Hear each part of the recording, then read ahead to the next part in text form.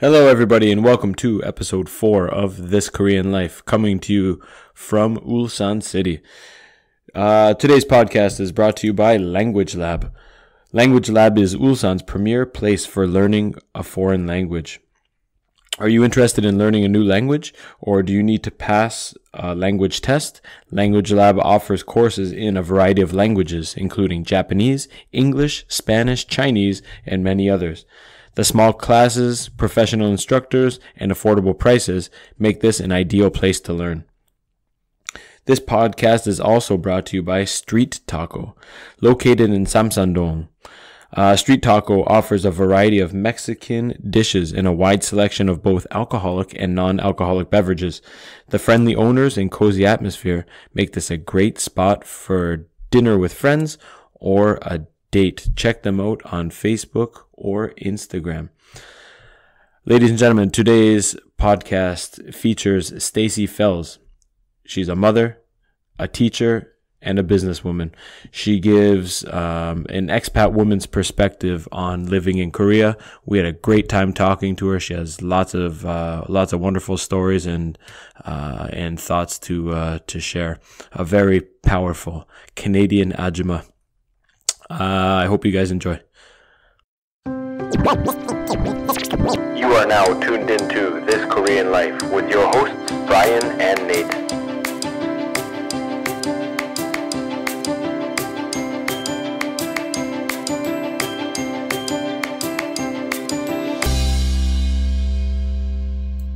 Hello, everyone. Welcome back to This Korean Life. I'm here with Nate.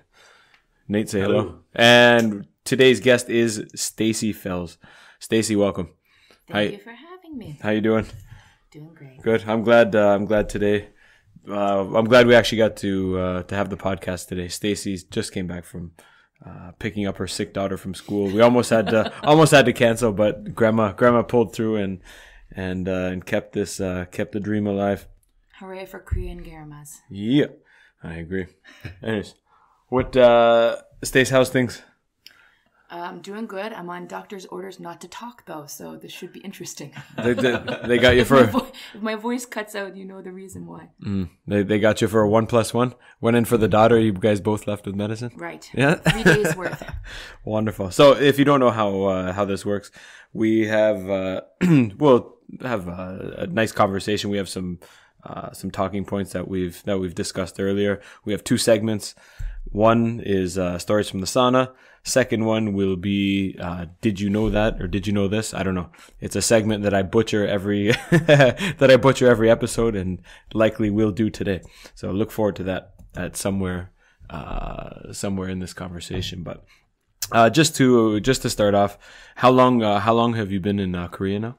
I came in November of 1997. 19, wow. 19, that was a long time ago. I didn't ask for a math test, but that's what, That's 22 years? This November, 22 years. 22 years. Why Korea? What's the what was the initial attraction? 97? 97. I didn't know Korea before 2002. When they beat Italy in the World Cup, we had skipped school to go watch the game, and Right. It was terribly officiated, but they beat Italy. And after, I remember looking, like, what is South Korea? And we're looking on the map, like, this little country, they beat Italy. It was pure outrage, and that was in 2002. Right. You were living and working here 5 years earlier. What was the? We were at those games here at the stadium. We didn't have tickets, of course, because they were too expensive. But they had big screens set up outside the stadium for everybody to come and watch. So everybody dressed in red. We had face paint. Because we were foreigners, our faces were plastered all over the local newspapers, for supporting, the Korean teams. And Awesome. Years later, I had found out that one of those pictures was on a tour around Korea. So faces in there somewhere. No, I graduated from Teachers College in 97 and had some friends who had graduated the year prior come to Korea and kind of, say like, oh, it's a nice place. You can pay off your student loans. Seems pretty nice. You should come. Yeah. And so I... You came on a recommendation from friends? Was it popular back then? Or I came 2004 94. And I mean, 97, I was still in high school then. So I was grade 6. I mean, like you said, I don't even think You're aging I don't me. even think I would have thought of Korea yet. I was too encompassed in hockey and didn't think about much else. But I mean, when I came, it was a very trendy, very popular thing. And those are the kind of things we talked about, paying off student loans or a place to make money, travel. But was it like that in 97? What were the fares like? Cost of living? In 97, at the time, this was before the financial crisis, Salaries were the same as they are today. This is, I came, I think, maybe a month or so before the financial crisis that they call IMF here happened, and kind of basically cut my salary in half. Really? If I, my salary was still the same, but if I was sending money to Canada, absolutely, the exchange rate went like through the roof. So, no, at the time I didn't have a passport. I was staying at my grandmother's house for the summer, just working my summer job, and there weren't a lot of teaching jobs available at the time in Nova Scotia. So. I just, on a whim, I went to the library because I didn't have a computer. Went to the library, looked up teaching English in Korea, and on AOL. I don't remember at the time, something like that. And I found a recruiter out of like Toronto, and I filled out a little bit of their questionnaire as much as I could, and. By the time I left the library and went back to my grandmother's house, she said, somebody from Korea called you. And I was like, what? What's going on? Jesus. And so, the recruiter called me back and said, there's plenty of jobs, get your paperwork in order and we'll keep in contact and we'll, set you up. It's a good feeling. Right. It was. You never feel so wanted until you apply for English jobs abroad. And then, good, so it's they something. were really super nice. And, she said, since you're from a small town, we wouldn't recommend you go to Seoul because, you're going to have this big, culture shock on top of culture shock. So Absolutely. She said, I recommend Ulsan, Small town city, Ulsan. small city of a million, So, so she set me up with my first ever job here. And awesome. Did you ever contemplate somewhere else in Canada, or... I just wonder if back then that was... No, I think bunch of my friends had decided that they were also going to go abroad. So I had 2 friends go to England to teach English. And I thought, well, that's not much of an adventure. I had one friend that went to Japan because her boyfriend at the time had graduated a year prior and he was already there waiting for her. So she was already on the next plane out. And a couple friends had gone to Korea and they liked it. So, cool. I thought, okay, well, I'm not going to follow her to Japan. I might as well go to Korea. So, and maybe that's different being from the East Coast as opposed to Ontario or BC or somewhere where you could go to different cities and towns and find lots of jobs. I know Japan was definitely a lot more developed or more quickly developed than Korea because the JET program was a government-sponsored program that was available a lot longer before Korea was ever organized in those regards. Right, that might have been what she did go through some programs. She had a lot of hoops to jump through before she actually got the okay to go. But she was, basically we graduated and she was on the next plane out. So she didn't, waste any time. I remember when I was looking, and that was before she's still there too. Japan had any kind of free and open teaching jobs, and it was only the JET program, and it was run by the government, and there was a lot of hoops and a lot of complications to get approved to go through that. Different testing and different. I don't remember. And Korea was very, very easy in comparison. So. Right, we had to, just submit your documents at the time, which really didn't require anything more than your passport and picture of your face, photo, and. Did you need a degree? You needed a degree. Yeah, you did need that. You needed to show your transcripts and a degree, but no FBI background checks or. Well, even when I came in 2007, I just showed up. I had my diploma, and they sent me to Japan. Just got the stamp of approval upon a 5-minute interview, and was off to Japan a few days later. Awesome. And then fast forward 5 years. Your face is on a bus traveling around. You said you had the picture taken there. No, didn't you say you got from the World Cup? It was a traveling art exhibition. It was like in Hyundai department store. And, one of my friends went and was like, your picture's in Hyundai department store in the art gallery. And I was like, what are you talking about? And she's like, yeah, there's a traveling exhibition like remembering the World Cup or something. And I was like, oh, well, that's nice. when you said that reminds me of the one girl, the one teacher that was here who was an animal rights activist or part of PETA, and she was Oh, the whale! She ended up being on the pamphlet for the whale festival, right? Yeah. for those a few years ago. For those listening that don't know what we're talking about, she was an activist for PETA, and she had, what was it? It was a dolphin hat or something, a like rubber that. dolphin hat, that she was protesting with, save the dolphins, don't keep them in captivity. And I don't know, Ulsan City somehow got a hold of this picture, and she was kind of the poster girl for the Ulsan Whale Festival for a few years running, which is kind of ironic, and I bet she wouldn't be too happy if she saw that. You mentioned the IMF financial crisis and the World Cup. What were some of the big events or big changes or differences or things that you noticed during those times, or did you?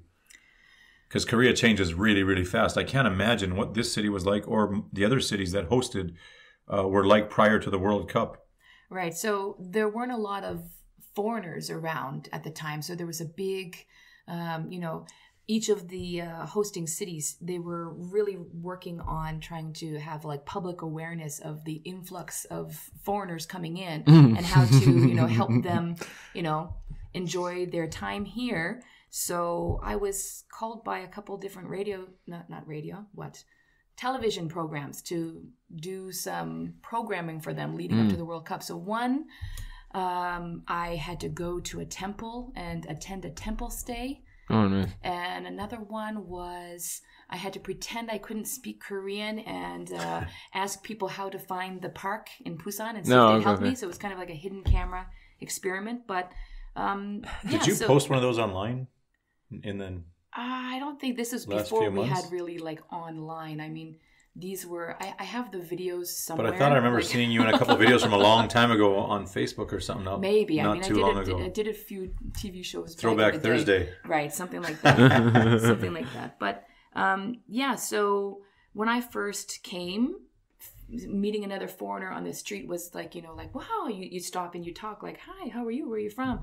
The grandmas around the neighborhood would stop me and like want to touch my nose and, and like commented on my white skin, So we were few and far between. So there was a big campaign happening across the country, don't touch the foreigners, to welcome the foreigners coming in. So, it was a really fun time to be in Korea when the World Cup was here. I mean, there was activities going on. There were lots of, everybody on the street, they were just happy and excited. And, you had random people coming up to you and, screaming like, 대한민국. And, cheering for the teams. And people were wearing red almost every day. No doubt. Cool. So, it was pretty exciting. What about the financial crisis? The financial crisis. So when I first got here, I had been promised by my recruiter to have my own apartment or a shared apartment with, possibly another teacher. When I got here, my bosses brought me to live with them. So they already gotta had keep another tabs teacher. on this. They had another teacher. Her name was Penny. I don't recall her last name at the time. I think a lot of us at that time we just went by first names.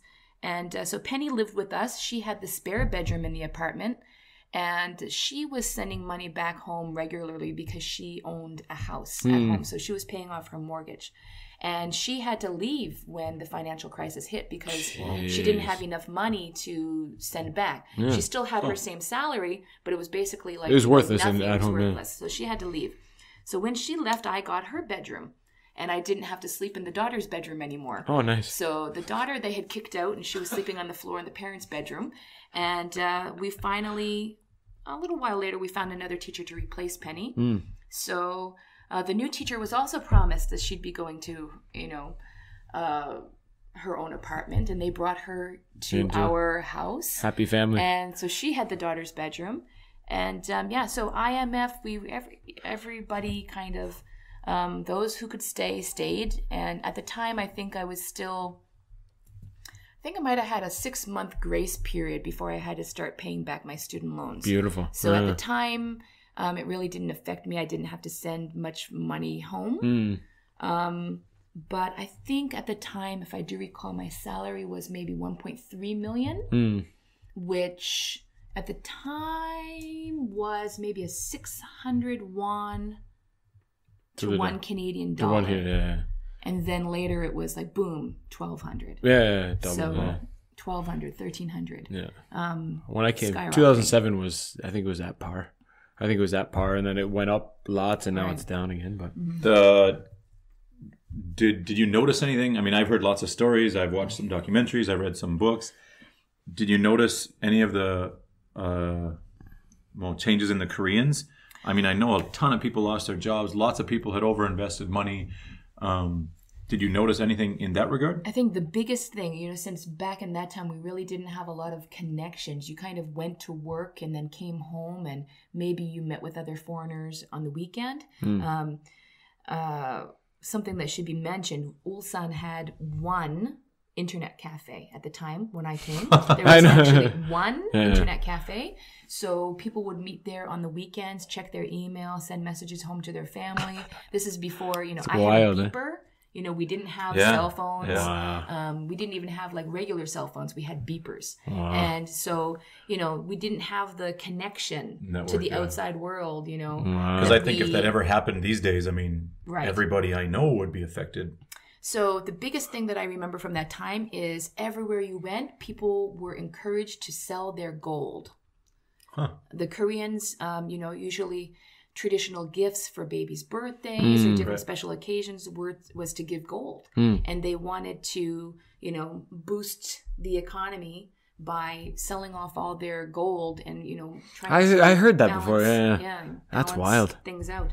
So a lot of people were encouraged to like sell their gold. What did you tell your family when you would call home or send an email like, hey, how's things over there? Were you totally transparent? Like, man, they got me sleeping on the floor, or was it? I actually had a bed in the daughter's bedroom. It was a nice enough bedroom. They just, at the time, I didn't really realize, I thought it was this big thing that the daughter was sleeping on the parents' floor, because we come from a culture where you usually sleep in beds. And for them, for the daughter to be sleeping on the floor was, a really kind of sacrificing for you. Shock to me. So she would have to come in every once in a while to get things out of her room. And it was just kind of like, totally weird. So when we got the new teacher, and I had my own bedroom and then the teacher had the other room, we kind of, finally mustered up the guts to say like, hey, if you don't give us our own apartment, like it's stated in our contract, we're going back to Canada.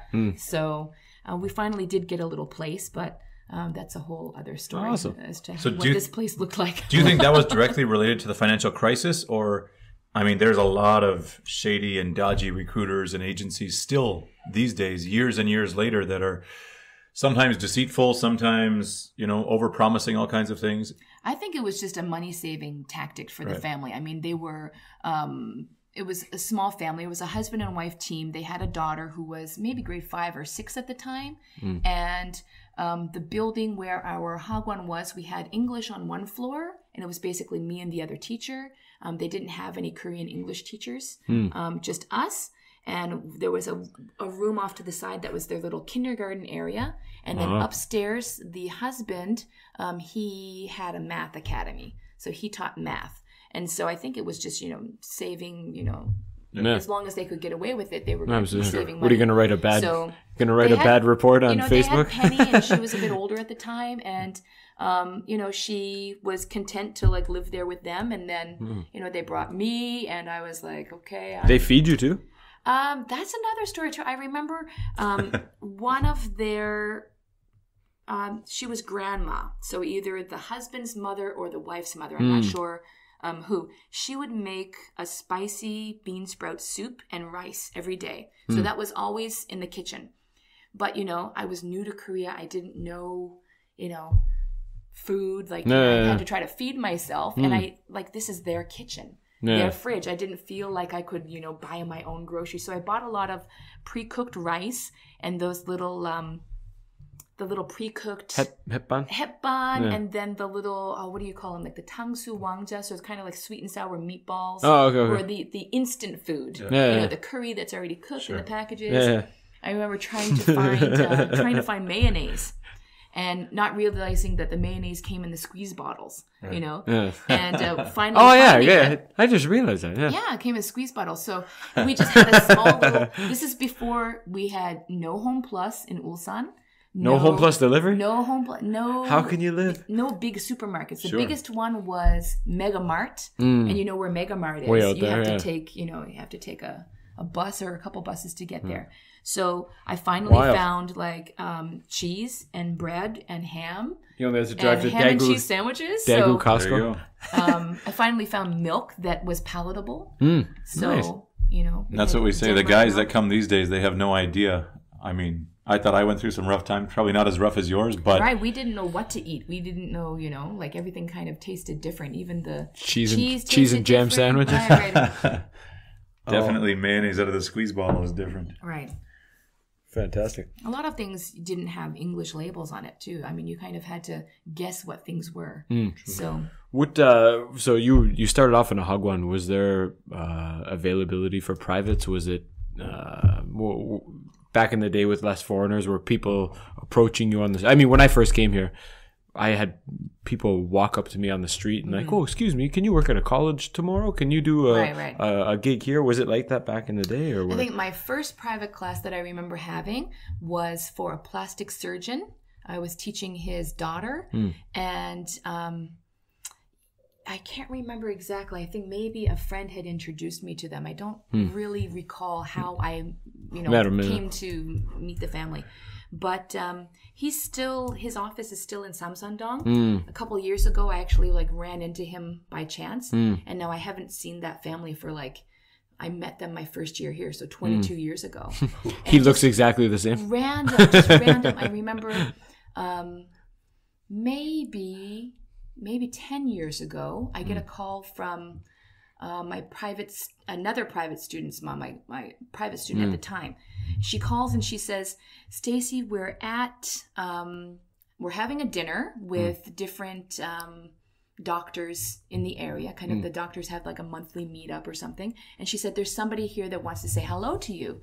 And so lo and behold, she hands the phone over to this the student of mine. And I still remembered her name. Because she had a name that was a 2-part Korean name. Okay. So very unique. Usually you have a 3-part name like Kim Min Soo or something like that, right? So her name was 2 syllables. I shouldn't say it on here, but 2 syllables. Dang dang. Yeah. Right. And so she's like, her dad is part of our monthly group, and so I got to talk to her. She was in Harvard at the time. Jeez, she wanted to say thanks for helping her learn English all those years ago, and blah blah blah. So and if you're looking if you want to send your kids to Harvard, Stacey can be reached at. Really sweet. And so I got to talk to her on the phone, and she was surprised that I remembered her name. And I said, "Well, of course, I remember your name. It was unique to me at the time, so I remembered everybody's name in her family." And then a few years after that, I was in. Do you remember the old latte where they had the jungle in the basement? That was kind of. Was that before your time? Yes. Latte Hotel had a kind of cabaret section. So you could come and you could, off their lobby, they had a big basement section with high ceilings. And oh, yes, definitely. Yeah. It was called the jungle or something like that. So we were standing there one day watching the performance. And from behind, I heard somebody say, "Stacey?" And so I turn around and it's Dr. Yang, the plastic surgeon. And I was like, "Well, how did you, I was back too. How did you recognize me?" And he said, "Well, I'm a doctor, and I specialize in the body, and I knew your body shape." And I was like, "What?" Okay, have a good night. It was funny. So tie your jacket around your waist. I got to see him and his wife. And they met, I think I only had Maya at the time, so they met my daughter. And it was just funny because, Ulsan, being a city of 1 million, it still is quite small sometimes. You run into people, it is funny. You run into people all the time. So I just remember one thing that Dr. Yang had told me. We were talking about what the most popular plastic surgery was at the time. Oh, And can I guess? No, you can try to guess. You'll never guess. You'll never guess. Oh, yeah, I'll go double eyelid surgery, no? No, it for wasn't that. even She says that. you'll never guess. No, You're not going to pick that. You'll never guess, right? Oh, I've... Go ahead. Yeah, it was laser tattoo removal. Really? Laser tattoo removal. Huh. And he had said most of his clients were women who had been tattooed by their former lovers. Wow. And, were ready to, we're ready to just leave that person for whatever reason or and just Really? didn't want to have tattoos anymore. And this was like 22 years ago. You don't see people with tattoos. I'm going to have to These start days. asking around to find out who these people were. Where- Yeah, I wonder if my laser wife had a tattoo. Right. That's insane.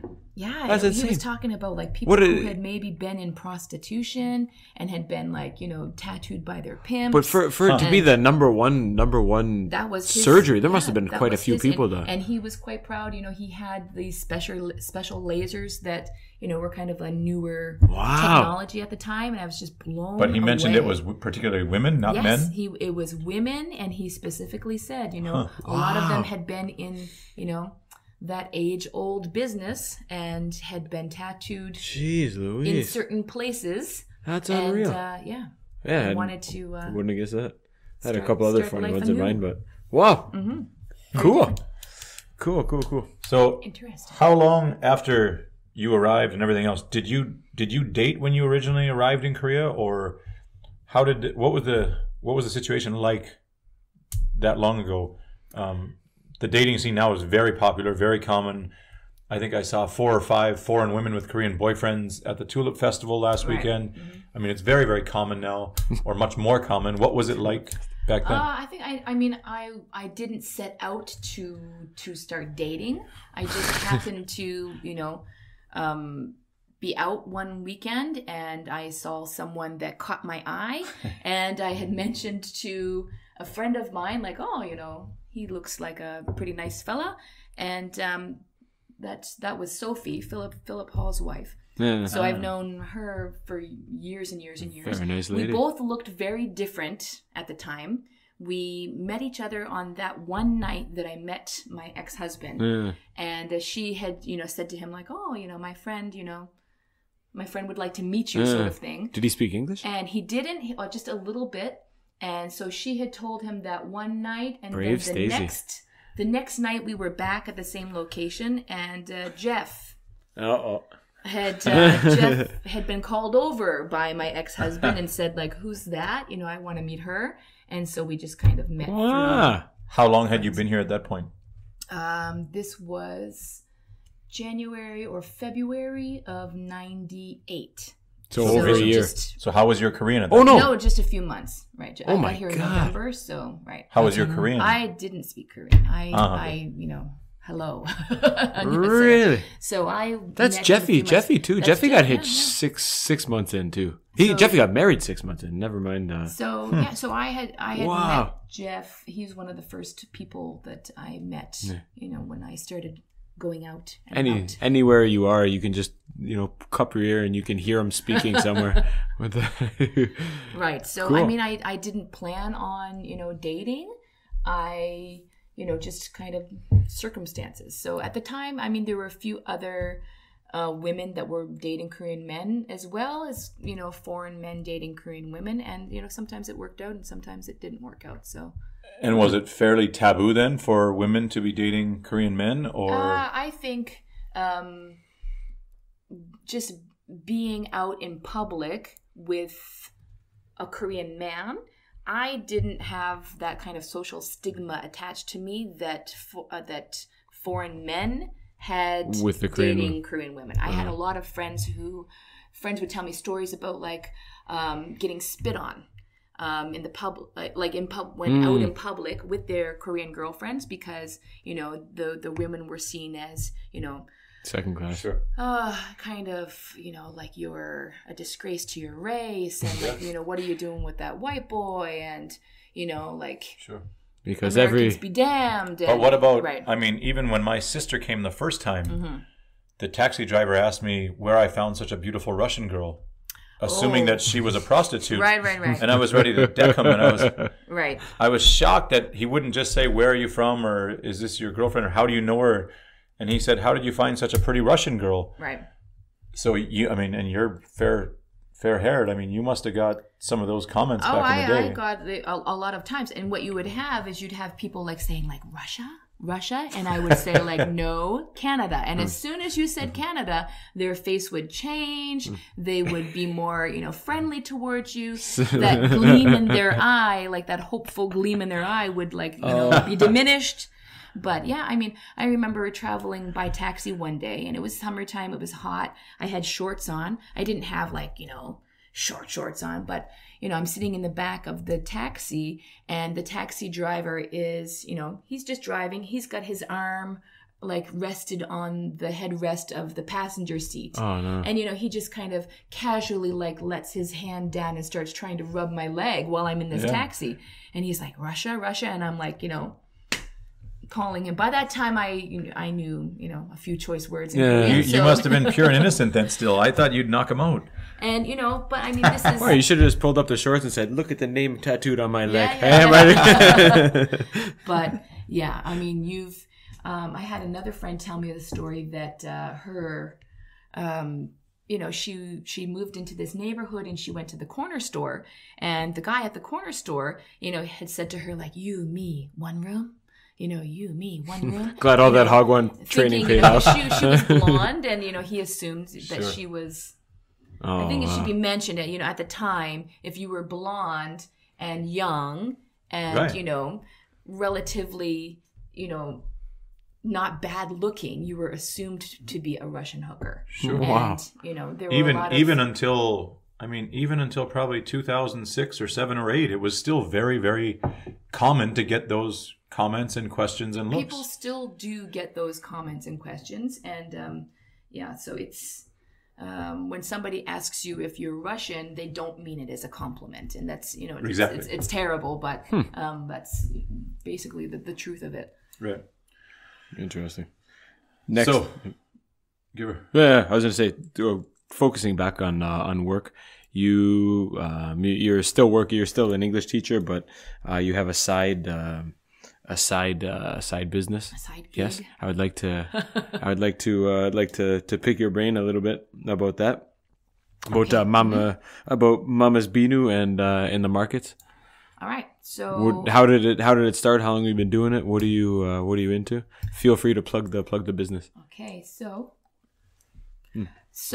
Binu is Korean for soap, and I'm the mama, and I make the Binu. I make the soap. So kind of started out as just a little hobby. My daughter and I would stop into the local cultural centers and take different classes on, glycerin soap making, or we took a class on how to make mosquito spray, and then bubble bath and things like that. So we just had a couple classes, and she enjoyed doing it, and I thought, okay, well, I know how to do this now, so I'm just going to buy the ingredients myself, and then we can do it at home.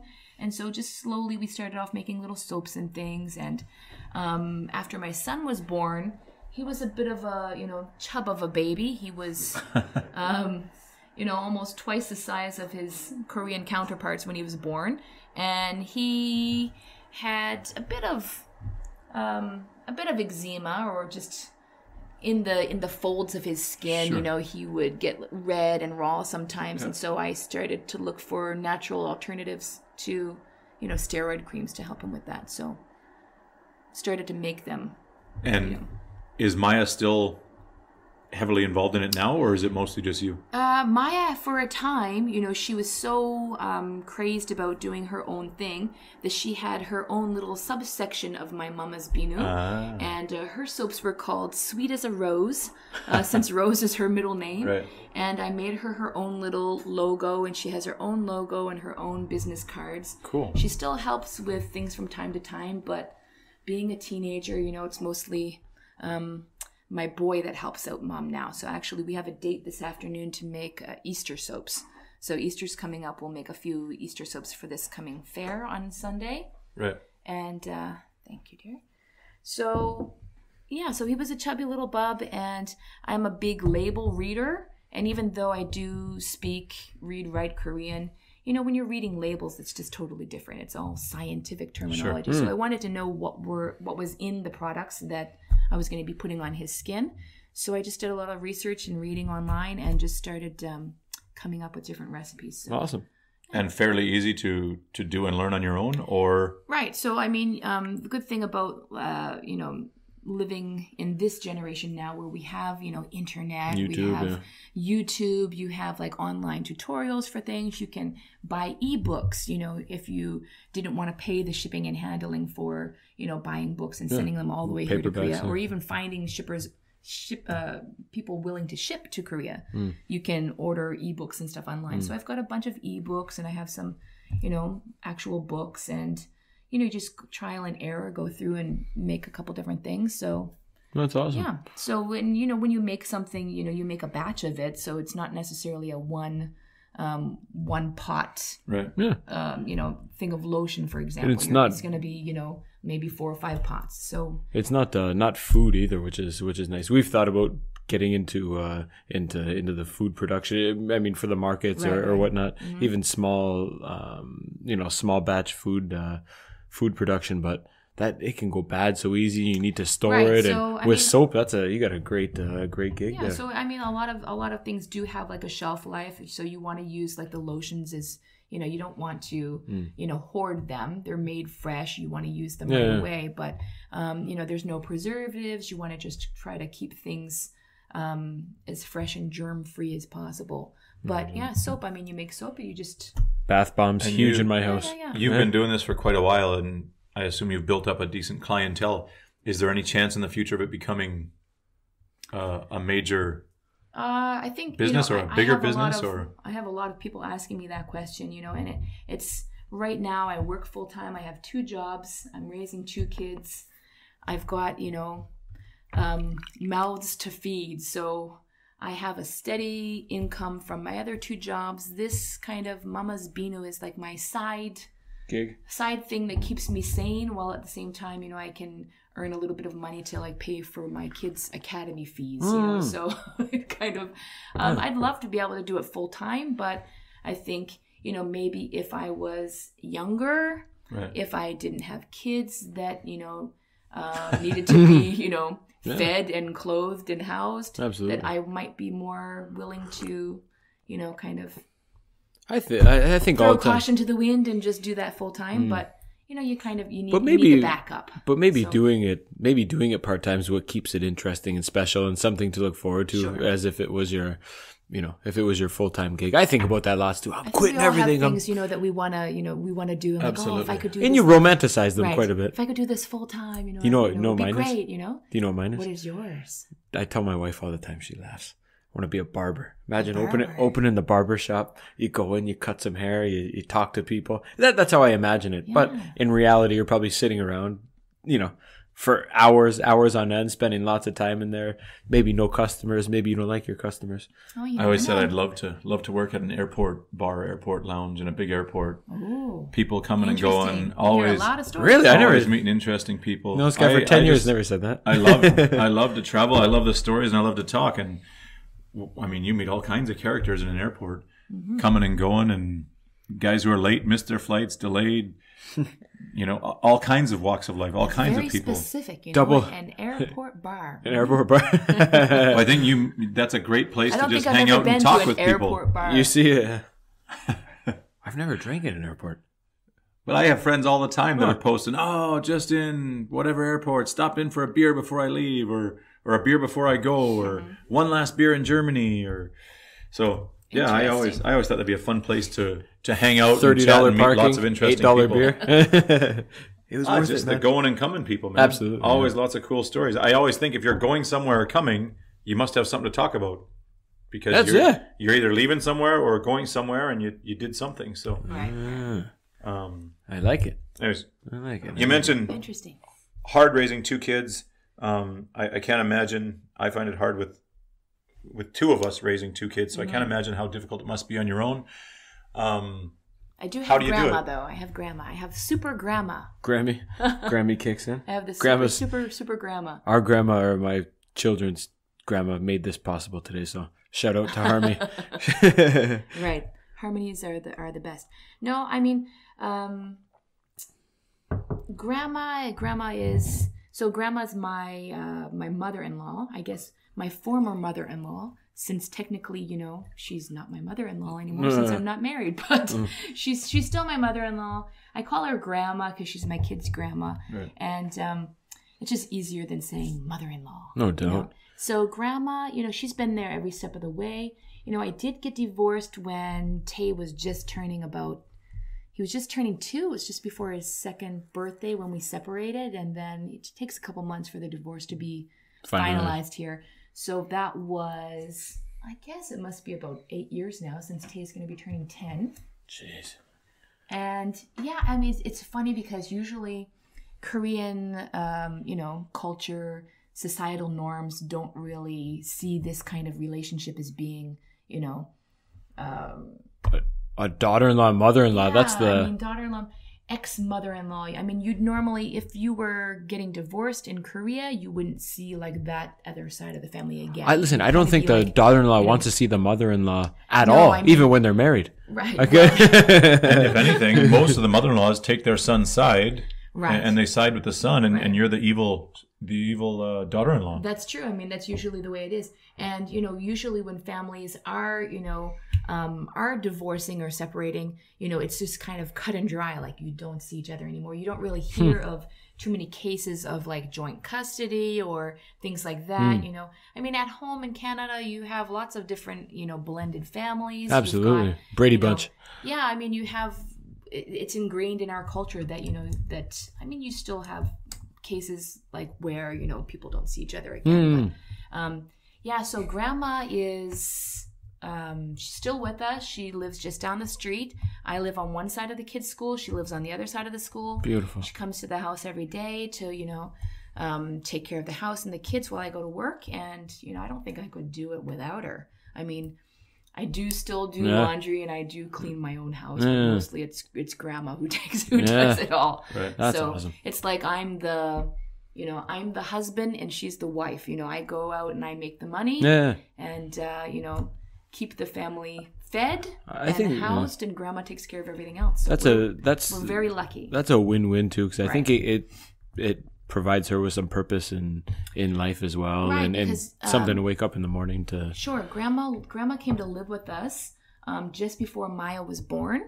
Grandpa, unfortunately, he had cancer. He ended up really, really going downhill fast. By the time we found out that he was actually sick with cancer, he was already, you know, on his deathbed. So grandma and grandpa had never, you know, wanted or felt compelled to come and live with their kids. They always told us, since my ex-husband is the only son, he has an older sister. It would be, you know, his responsibility to take care of his parents. And they always told us, like, you live your life, you know, like we don't want to, you know, come and live with you. We don't have any plans for that. You guys just, you know, enjoy your life sort of thing. And yeah, but then circumstances be what they were. Grandpa passed away just before Maya was born. So grandma really didn't have a lot of time to grieve, or none of us really did, because, you know, 2 weeks later, a little bit more than 2 weeks later, you know, the new baby was coming. Wow. So so grandma came to, I spent a month living with her in Busan. And she helped me take care of Maya when she was a newborn. And then we packed up her house and her life in Busan and brought her to Ulsan to live with us. So she came to live with us, and you know, so she helped me every step of the way, like raising a newborn in this foreign country. I don't. They always say it takes a village to raise a kid, and I don't know how. If it was just me and Julia or me, I don't know how I could, without like even the grandma saying, "Oh, why don't you do it like this, bath him like that? This is a good idea." From experience, oh my God, I couldn't imagine. Right. So I had grandma every step of the way, and you know, people ask me like, "Oh, how did you learn to speak Korean so well?" And it's really because of that month that I had to live with her in Busan all day, every day with the newborn baby. Didn't go out, didn't go anywhere. And my ex-husband at the time, he was His office was out of China, so he wasn't even in country at the time. He was, his father had passed away, so he's just kind of trying to tie up loose ends in China before moving back to Korea. So I was alone, like literally, grandma and I in Busan with the newborn. You know, I had to learn Korean really quick. Yeah. And this is really even before we had smartphones to, you know, look up things. I had a little paper dictionary. Grandma, type this into Papago. You know? So, you know, you just kind of listen and repeat. And you say something enough times, you're, you know, hopefully going to understand. And so grandma and Ajjuma. we speak a unique language. You know, I don't really have to do the formal speech with her. I mean, she understands if I lots of John Sodi over here too. The panmal, you know, the lower tier speech. Yeah, so grandma came to live with us, and she still lived with us up until we got divorced. You know, I told her at the time, you know, you didn't do anything wrong. You don't have to move out. She felt compelled to move out because my sister-in-law was kind of pressuring her. You know, you're not Stacey's responsibility anymore. You know, they're very Koreanized in their thinking. So she didn't mean anything bad by it. She just didn't want, you know, me to feel like, you know, older sisters. Right, like responsible to have to take care of grandma anymore. So grandma, she did move out a couple months after we got divorced, and it was only really, she had never lived on her own either. She went from husband, right, straight out of high school, going to work in a company, you know, getting married, having kids. So she had never been on her own. And, you know, this is the first chance that she actually had to have her own apartment. So she thought it would be better because we have to do the ancestral rites and things like that in Korea, where my ex-husband, as the head of household, he would have to conduct the ceremonies you know, for the different holidays. So she didn't want it to be uncomfortable, you know, if he had to like come to our house to do that. So, I mean, this is before we really, you know, talked about like how things are going to go down. So, you know, we don't have any problems being in the same room with each other. We've never been alone since we've gotten divorced, but he comes over to pick up the kids, and, you know, when they're going to grandma's house for the different ceremonies, and, you know, it's just, oh, dad's here, you know, come. Cool. Like, taking you to grandma's house. So grandma just, you know, wanted it to not be an issue. So she thought if she moved out, you know, then there wouldn't be a problem. So as much as I assured her that there wouldn't be a problem anyway, even if she did stay, you know, she just thought, okay, maybe I should move out. So grandma's happy having her own little place, and, you know, she's still... That's a happy medium. Yeah, she still it sounds comes to our house. like she's way ahead of her time. Right. I can't imagine what the majority of the divorces and stuff are like in the country, but I'm sure they're not anything like that. No, and I mean, her and grandpa initially were, you know, opposed to us getting married in the first place simply because I was a foreigner. Right. And once they met me, you know, they changed their tune, so they allowed it.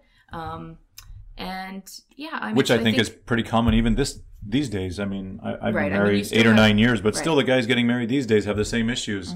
And the foreign women marrying Korean men, lots of them still have similar issues. Right. And once you're in the family and they can trust you and believe you, and it's not just this thing anymore, I think you can develop that relationship a little better. Sure. So it's, you know, it's never been easy, but I think in my case, I just lucked out in the in-laws department. So cool. So I've never really had any problems like that with grandma. So grandma and I understand each other. She's got a lot of foreign ideas, you know, in her head. She's not so Korean anymore after having me as a daughter-in-law. We got to open a store. We'll sell hamburgers. Have you? I mean, a pretty unique situation. Have you ever been approached about TV shows or documentaries or movies or anything, or? A lot of times, I have had different the girl on the bus. Different proposals for things like that. Grandma always like opts out because she doesn't want to, you know, flaunt that, you know, we're divorced. So there was a TV program that had approached us. They wanted to, you know, talk to my brother and his wife as well. And we kind of all just agreed that, you know, maybe some of our stories we didn't want to like really put out there. Because there's always... Got to save them for this podcast. I mean, they always... but they put a spin. You know how these TV shows... They always try to, you know, make problems where there aren't any problems, and they try to spin things in... But that's why I wonder if you've gotten anything more serious maybe. I don't mean those because those are... Right. I mean, we've also been asked to do a couple of those, and at first I thought it would be good for, for me, for work, for the NGO, for this. But once I talked to my wife and my mother-in-law about it, and sister-in-law, 100% no. It never turns out good. We've seen a couple. And now that I've been able to see some friends on them, I would never ever do one of those. Right. But I mean, maybe something more serious or professional, maybe where because it is very unique, and I think it's a really interesting story. Well, it's just different. I did do a show once. It was kind of like. For a while back before I had kids, there was a TV program. I think it was called 아침을 연다. So it's like Good Morning Ulsan, something like that. And every once in a while they'd call me and I'd do different little pieces for them. And one of them was like a day in the life of Stacey. And so they followed me around. This is when I was working at Ulsan University.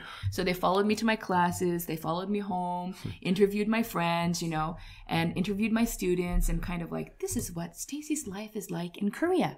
And, but I don't think this is Stacey's life on the weekend. Tombs. It would not go over well, it would not go over well these days, the way they would spin it with like, me and grandma and 2 kids. Right. Okay. Again, raising kids in a bilingual household. We have debates amongst our friends if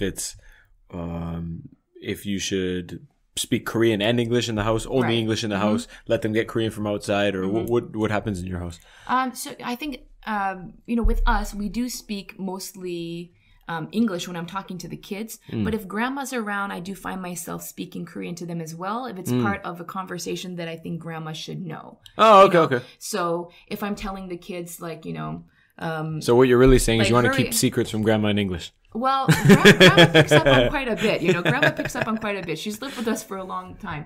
But we don't want to exclude grandma in any of our conversations. So unless I'm specifically having a conversation in English with the kids, if it's something that I think that she should, know that I'm talking about, I'll speak a little bit of Korean as well. But, the kids get enough Korean from grandma and from just living here in general that, I was worried that they wouldn't speak English when they were young. So we did have Disney Channel. Maya watched a lot of Disney Channel when she was younger. When Disney Channel was, I think it was broadcast out of Singapore maybe. And so all the programming was in English. But now we have Disney Channel Korea, so it's all in Korean. But the kids do watch YouTube and things like that. So Tay's vocabulary has expanded since he watches different, programs on YouTube. So I think that situation, I mean, I find when I'm at the in-laws' house that I speak Korean a lot because it's just easier than being bugged. What did he say? What did he say? And grandma asking the kids all the time, what did your dad say? Tell me what your dad said. It's just, and even if it's something simple, not even if it's an important conversation, but even if it's just, go get your pajamas, let's put them on and brush your teeth. What did he say? What did he say? Right. You want to include them on the conversation. And it's just much easier to just do that stuff in Korean and then they don't feel like they're excluded or you're telling something secret or right. Because she asks every time and does she still ask? And when the uncles are around and other people and they just think that just me and my kids and maybe my wife can understand. So they think, it's this secretive conversation, which it's not. She'll say, Dad told me to go put my shoes on. And he goes, oh, that wasn't very important. That wasn't very exciting. So I also find myself speaking Korean when I'm at the in-laws to try and make it easier for everyone. Right. And then I'll speak more Korean if we're out with like their Korean cousins. So if we're with their Korean cousins who do speak English, then I will still, speak a little bit of Korean just so that they, feel included. Right. And, grandma picks up on a lot of things too. So, and the way, since we lived together, she knows that if I'm speaking Korean to the kids, it's not because I'm trying to exclude her on something. Right. She's not offended if I speak English to the kids. Sure. So, whereas, other people who, maybe you haven't spoken that much Korean around them before, they might all of a sudden think like, oh, something secretive is going on. They're speaking English. So. But I do like going to Canada and then speak to the kids in Korean because everyone else is doing it with English.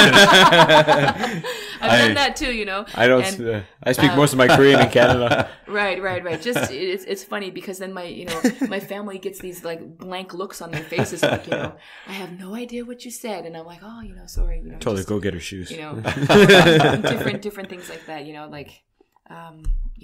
Telling off the kids in Korean, like, you better sit down and, With a smile. Right, with a smile, and nobody knows, nobody knows what's going on. Okay, Fantastic. let's get into the...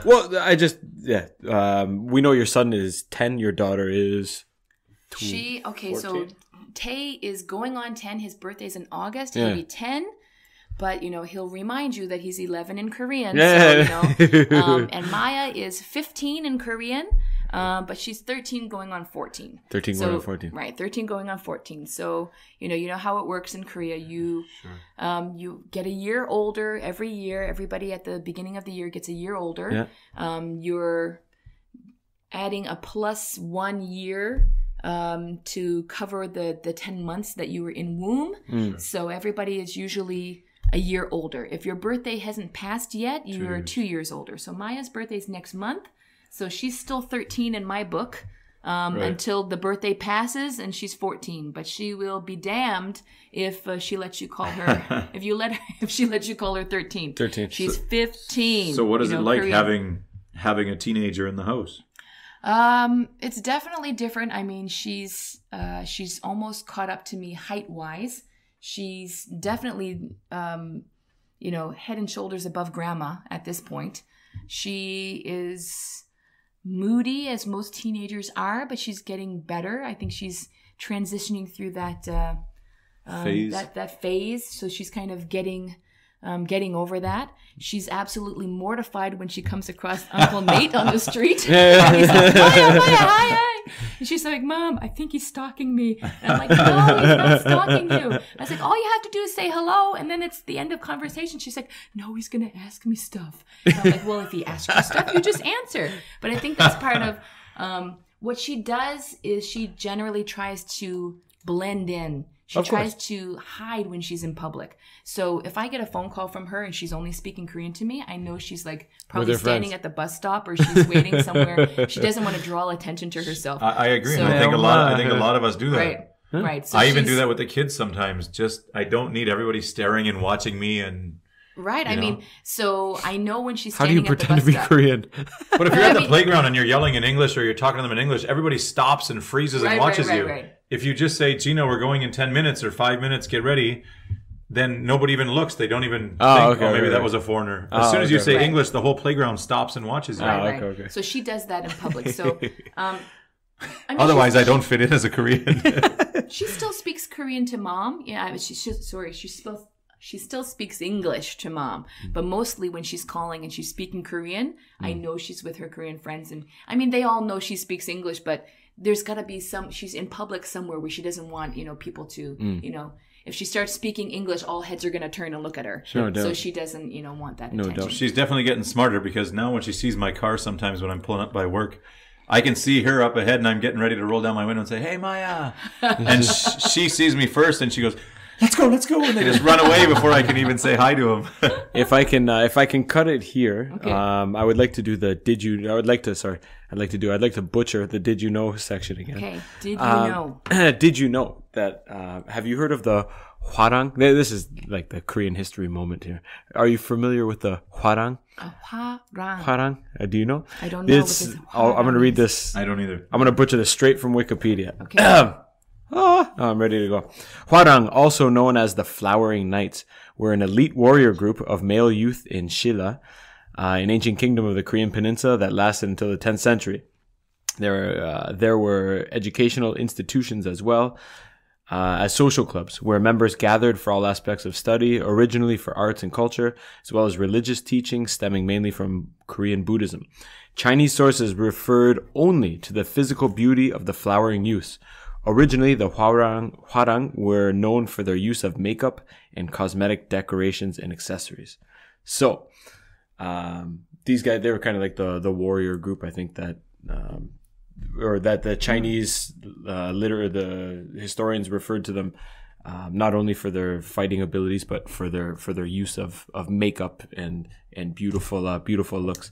So I wanted to tie this into raising a daughter who's getting into her teens now. I know at home, I mean, when I was younger, some girls weren't allowed to wear makeup. Right. Some had strict restrictions. In high school you can do it. There were some girls in grade 5 who'd come to school with full makeup. Wow, grade 5. What's the rule, or what's the common thing now for young Korean girls? So grandma always gets after Maya when she puts on makeup, because grandma's like, everybody, people on the street are going to think you're like a harlot or, something, because she has a little bit of eyeliner on, right? So, so she's got this pack, like a BB cream, a kind of, like it's a sunscreen that she has that she puts on, and it makes her face look even whiter than she already is. Okay. And she does do a little bit of eyeliner and a little bit of lipstick, only when it's the weekend. I was going to say, is that allowed in school? No, or is you're it not still allowed. Banned in school? Interesting. Makeup is banned in school. But I see the girl. I mean, unless they do it on their way out every day, when you see the girls walking around town, right? They do it after school. They're all covered in makeup. They do it after school. And so I'm thinking back to when I was in junior high. Maya's age. I think at the time, a dark, smoky eye was really popular. I used to wear green eyeliner to highlight my green eyes. So I would have green eyeliner. We really didn't wear foundation, I don't really remember, but like maybe lipstick. So, but definitely not like the kids today back home. I mean, I've got my cousin's daughters, and they've got all their eyebrows are all done, and they've got all this full face of makeup, and contouring and shading and all these different things.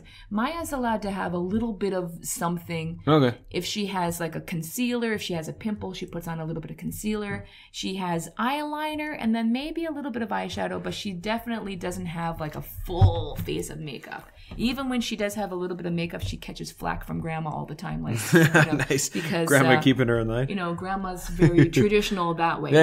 Don't let people, you don't try to look older than you are. I'm not so worried about Maya, but I'm a little concerned for Tae. Right. Korea being the number one consumer of male cosmetics in the world. Right. I've watched so many mothers with creams and lotions and potions on their kids, and my wife does it if she baths the kids, but usually I do, and I don't put any creams or lotions on them, and I don't think they have any problems.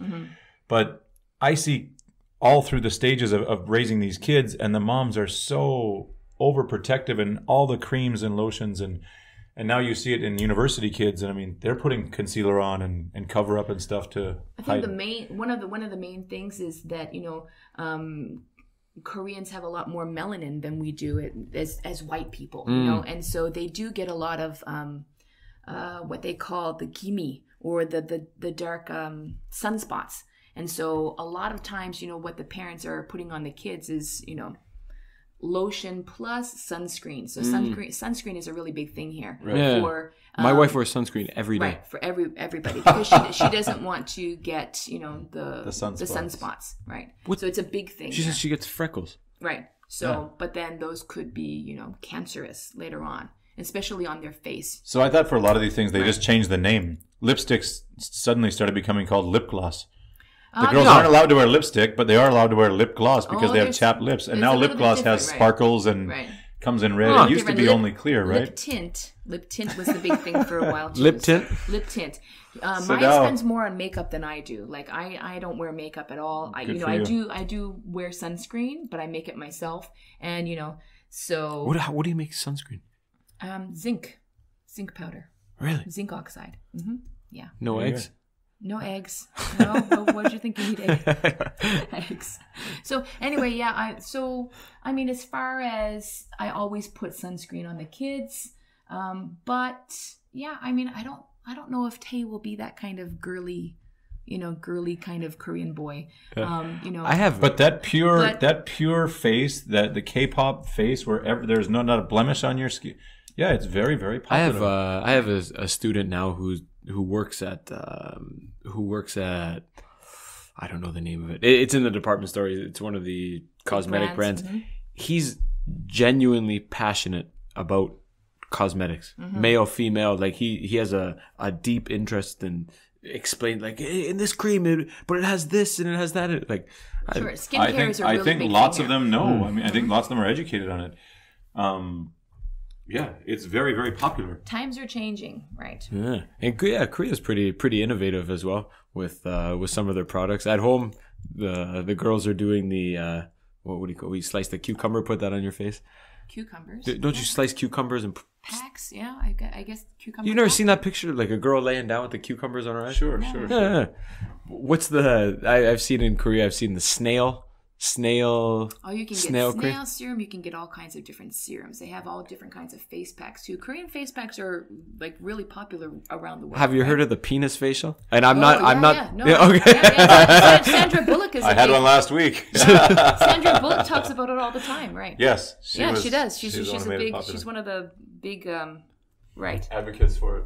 But what I think they don't really understand though is she's from one interview with her where she's talking about it. I remember her saying something about they take the foreskin from newly circumcised babies and turn it into some kind of serum, right? Just put it in a blender. But what she doesn't really realize is that these aren't babies that this foreskin is coming from. Usually, young boys here are circumcised when they're and they're grade 6, grade 5, grade 6, right? Grade 5 or 6. Oh, good lord! So they're getting the or stretch even tones. older too. So it's not as innocent, as she seems to think it is. Good lord! Maybe we got to invite her over here for a tour of Korea. Eye opener. I can't. I've brought that up in some adult classes, and I can't keep a straight face. But I haven't heard of it here. I've only heard of from consumption celebrities abroad, talking about Korean, this Korean penis, facial sort of thing. Right? Who's collecting these things? I have no idea. I'd like to see the guy's resume. Oh, good lord! That got posted on one of the Facebook sites that we're on, and it just obviously it's a very shocking title. Sandra Bullock endorses penis facials. Like, this has got to be good, but that's a real product. Interesting. Imagine the marketing team. It markets itself. Never mind. Well, you just need one or two celebrities that There's always somebody willing to try, some right? Nice results. You couldn't do the fountain of youth. The penis. Oh man, you wouldn't want to be rubbing. Never mind. I'll cut myself off. Cut myself off there. We're getting short on time here. Why don't we wrap it up? Oh yeah, hold on.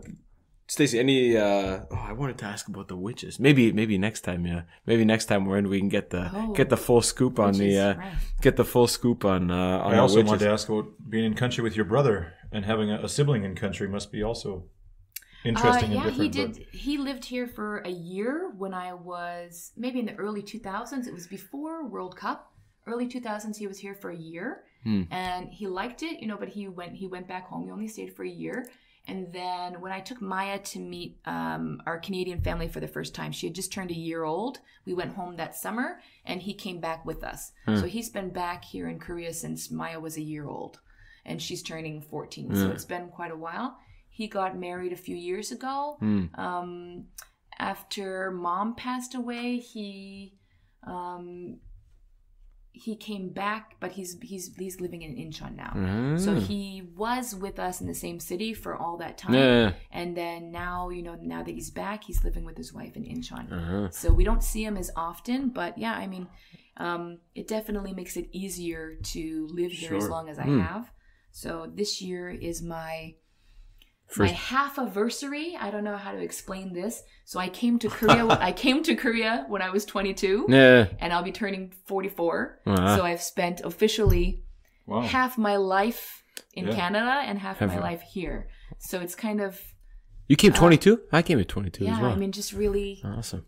Really weird. I haven't really wrapped my head with the around penis it. facial cream. Right, you don't look a day over 43. People always ask me like, you've been here so long, you're Korean now. And I'm like, well, I'm not exactly Korean now, but it's after next year, the scales are, are well, lots of people ask, when are you going home? When do you think? When's a good time to go? But the same thing. I lived in Thunder Bay for maybe 14 years, and that's it. Now I've been in Ulsan longer than any other city I've ever lived in. Call it what it is. It's the city that killed Terry Fox. Yeah. But it's very similar. I consider this my home. Right. Going back to Canada doesn't feel like home to me.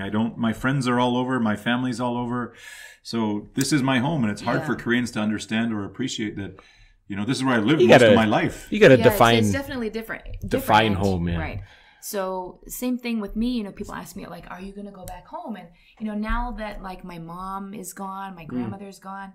I have aunts, uncles, cousins, but it just doesn't seem like if there was a time that I would consider going home, it would be because I've got to be with my mom, or I'm gonna help take care of my grandmother or something. But it's just This is life. yeah. Life is just what turned out. See ya, Mom. I'm going to Korea for a year. Kind of, That's what I did. It's been 12. Right. It's kind of, and years just pass like in the blink of an eye. Like I didn't expect to be living here as long as I have. I didn't expect to get married and have 2 kids. But that's just the way, And there's it turned always out. more reasons that come up to stay here than there are to go Right. home. Yeah. So, the daughter, I think Tay's at the age where he could potentially enjoy being back home and everything it has to offer. Maya, on the other hand, she's older, she's a city kid. We go back home to Canada and she's just kind of like, There's deer in the backyard. there's nothing to do here, there's nothing to do. I mean, Right. everything shuts down at 5:00, we Wow. can't just I found that so you're weird. hungry, Yeah. you can't just order out on a whim, No. Well, you can, but you don't have the... It takes more than 7 minutes. The Right. guy's not cooking on the Right, first right, floor of your right. apartment. And that's the reverse culture shock we all get going home. We're Right, so used to you're this used to certain lifestyle. things, that- right? I just remember going to the bank with my mom when we were... we had banking business to do, and they were like, "Oh, come back next week. We'll make an appointment." I'm thinking, like, you can't do it right now. Like, why do we have to make an appointment and come back next week? It's just we're used to this bali, like things done fast here. I remember But getting you go some home and it's just getting some trees trimmed in my house at home, and they said, "Oh, okay, how are you gonna pay for the pay cash or whatever, and just come down and give it to us." I was like, "Man, just give me your account. I'll transfer it over." Right. I'm like, what do you mean transfer? This is 3-4 years ago. I'm like, man, I'll just give me your bank account and I'll email you the money or figure it out online. Don't make me drive across the city. We don't do that here. I'm like, oh, come on. really, yeah, like things like you're in the dark ages when you go back home sometimes. No, it's not. In some ways. Things were so slow. But I wonder if, talking to Troy when he was here, he was saying it's not the Canada that we grew up in. It's it has Evolved. Yeah, it's evolved, but we spent a lot of time outside and whatnot, and I think it's the same as here. A lot of kids are have their noses in their phones all day and whatnot. But anyways, we're getting the red light here today, so we got to wrap this up. But we'd love to have you back to discuss some more. There's lots of things. Maybe even get your brother in here. I want to hear about what's his haircut thing. He gets a haircut in every country. Oh yeah. Is he writing a book? He likes to travel. That's unreal. They travel a lot. Well, he likes to get a cut and a shave in every country he goes to. Don't worry. When I Always open documents the experiment, the experience. Yeah. when I open the barbershop, we'll He's have getting him a in. new car. Oh yeah? Yeah, Oh, he's always He in used to have a there. fancy car here he before. just put a down payment on a brand new Lexus. Come on. 2019 What a- SUV hybrid. What kind of gigs That's has he all got I up know. there? That's all I know. So That's he's pretty happy about that. So Good for him. Good for he'll him. be down soon, I'm sure. So listen, next time we have you in here, we're gonna need a sauna story from you. A sauna story. A sauna Okay. story. So you get that ready. And everyone, thanks for listening. We'll check in again soon. Goodbye.